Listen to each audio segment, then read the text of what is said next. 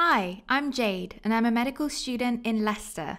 In today's video, we will cover child and adolescent psychiatry in a nutshell. Big thank you to Dr Khalid Karim, who's a child and adolescent psychiatrist at LPT. So let's begin.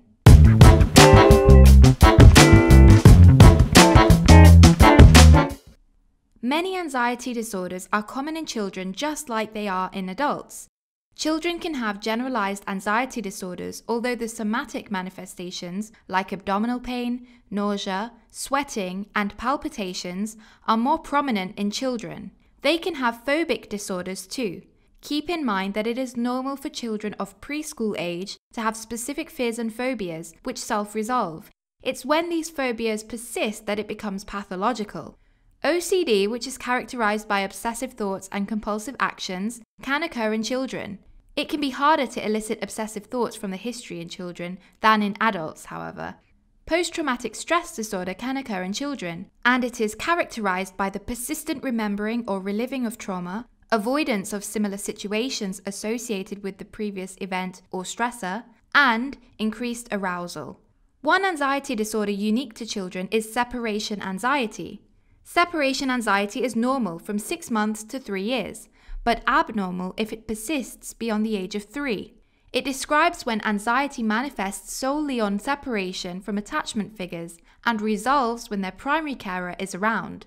Children can present with physical symptoms of anxiety, including abdominal pain and bedwetting, but also with school refusal or vivid nightmares of separation.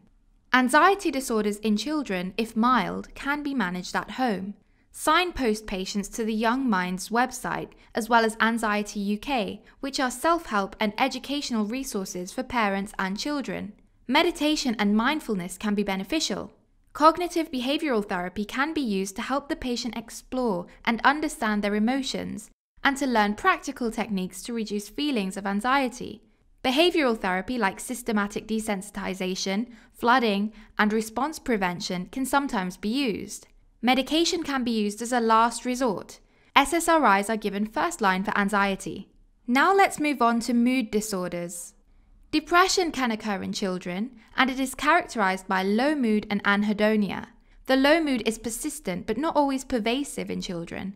Also, low energy and other biological symptoms are not reliable symptoms for depression in children. Depression is treated by managing underlying problems, signposting to self-help groups and websites, CBT, and if necessary, the first-line pharmacological treatment is fluoxetine, which is an SSRI. Now let's move on to behavioral disorders. Conduct disorder is defined as a repetitive and prolonged pattern of antisocial behaviors which are outside social norms. In conduct disorder, there is persistent, repetitive, and severe antisocial behavior outside the home. There are two subtypes of conduct disorder: socialized and unsocialized. Socialized is less serious, it's phasic, and the child often shares their antisocial behaviors like truancy from school and stealing with their peer groups. Unsocialized is more serious because it leads to criminality and antisocial personality disorder eventually. These children tend to be rejected by their peer group. Risk factors for conduct disorders include lack of clear boundaries, rejection, family conflict, child abuse, comorbid learning disabilities or learning difficulties, and neurodevelopmental conditions. 50% of children with ADHD have conduct disorder too. Before a diagnosis of a conduct disorder can be made, other mental conditions like depression, ADHD, and ASD should be ruled out. Conduct disorders are managed by ensuring consistent care and parenting, school-based interventions like counseling at school, community talking therapy like Let's Talk, and behavioral therapy. Oppositional defiant disorder occurs in younger children and is characterized by defiance, mild aggression, disobedience, and disruptive behavior. ODD is managed with behavioral therapy and parental training. Next, let's move on to neurodevelopmental conditions. 3 to 5% of children in the UK have ADHD, and in 2/3 of cases it's said to persist into adulthood. It affects more males than females. Attention deficit hyperactivity disorder is a behavioral disorder that includes symptoms like inattentiveness, which can manifest as forgetfulness, losing things regularly, avoiding activities that require focus and being highly distractible. hyperactivity, where the child appears restless, fidgeting a lot, talking too much and too loudly, and impulsiveness, which means that children often interrupt or blurt out answers, disobey, throw regular temper tantrums, and have difficulty waiting their turn. Risk factors for ADHD include family history, being male, and parental use of cannabis. For a diagnosis of ADHD to be made, the symptoms must have been present for at least 6 months and occur in more than one environment. The diagnosis is based on history and observation in different settings. A child under 6 cannot be diagnosed with ADHD. Mild to moderate ADHD is managed with parenting and school interventions, CBT, and social skills training, alongside self-help and support groups like Add Up. Comorbid psychiatric disorders like anxiety and depression should be treated. The first-line treatment for severe ADHD is medication. Methylphenidate, which is a CNS stimulant, is used first line. Side effects of methylphenidate include growth retardation, loss of appetite, insomnia, and hypertension. 1% of all children in the UK are on the autistic spectrum.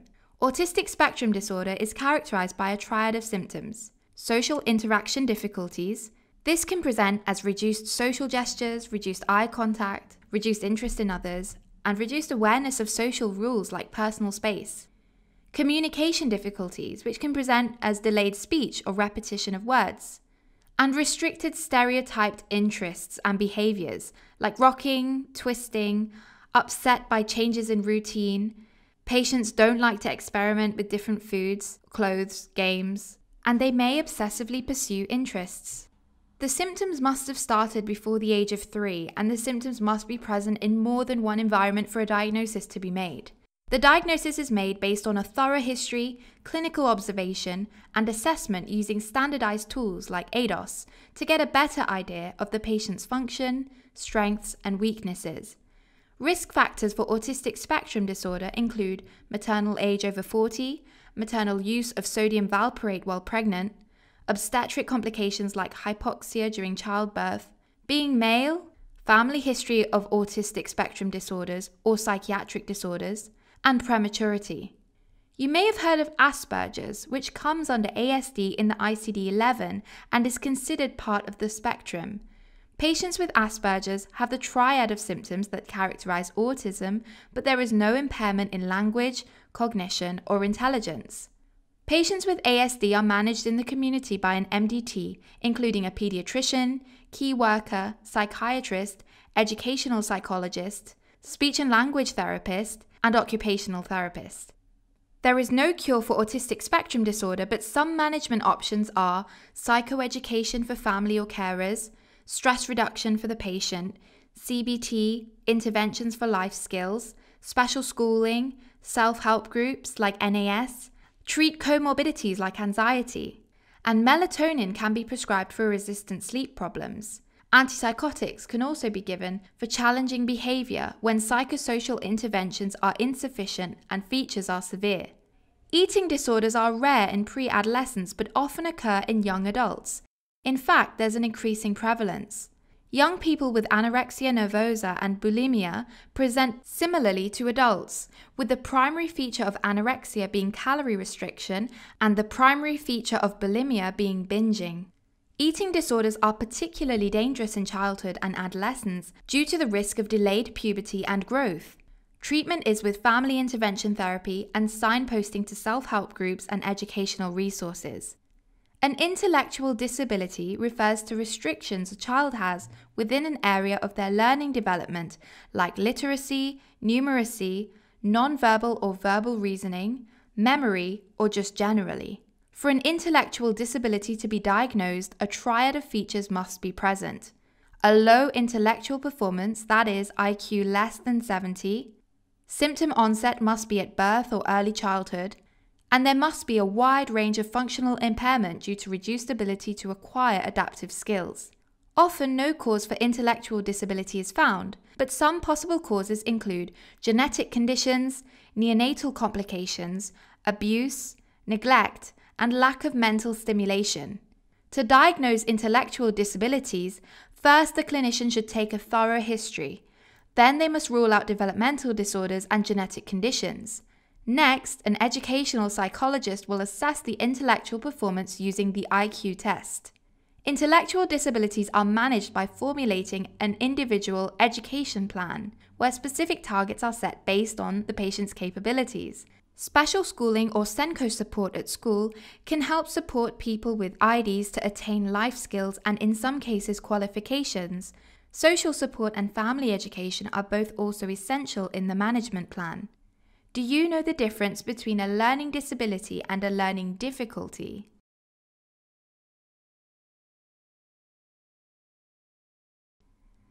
A learning difficulty does not affect general intelligence, whereas a learning disability is linked to an overall cognitive impairment. Some examples of specific learning difficulties are dyspraxia and dyslexia. Thanks for watching!